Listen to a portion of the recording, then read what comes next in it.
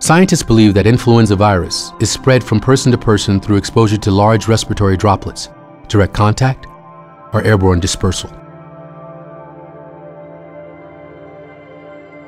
Infection takes place mainly in the respiratory tract.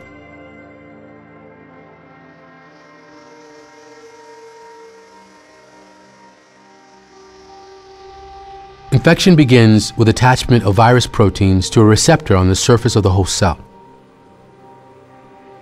The virus is then taken in the cell by receptor-mediated endocytosis. As the virus enters the cell, the virus is internalized in a membrane-bound capture vesicle that carries the viral core. The vesicle is transported on microtubules inside the cell by host proteins called kinesins. During transport, the membrane of the vesicle fuses with the membrane of the virus, and the capsid undergoes uncoating. The viral core RNA and proteins are then released into the cytoplasm, where they are guided by host proteins to the nucleus of the host cell. At the nuclear membrane, the viral core uses host protein channels to enter.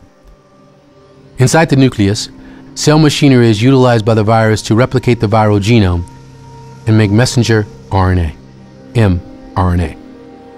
Some viral mRNA exits the nucleus to exploit cellular ribosomes to direct synthesis of viral proteins. Viral proteins go back to the nucleus to associate with viral RNA. These nucleoproteins again leave the nucleus and use cellular processes to travel to the cell surface. Viral surface proteins are made and processed in the cytoplasm and also travel to the cell surface, where they combine with the encapsulated nucleoproteins to form progeny viruses, which depart from the cell by budding. The virion now goes on to infect other cells. At present, vaccines to stimulate the production of antibodies against the virus and stimulate host cellular responses to ingest the virus remain the best strategy for controlling certain viral diseases, but they are of limited effectiveness against rapidly mutating viruses and are ineffective against viruses that cause the common cold and AIDS.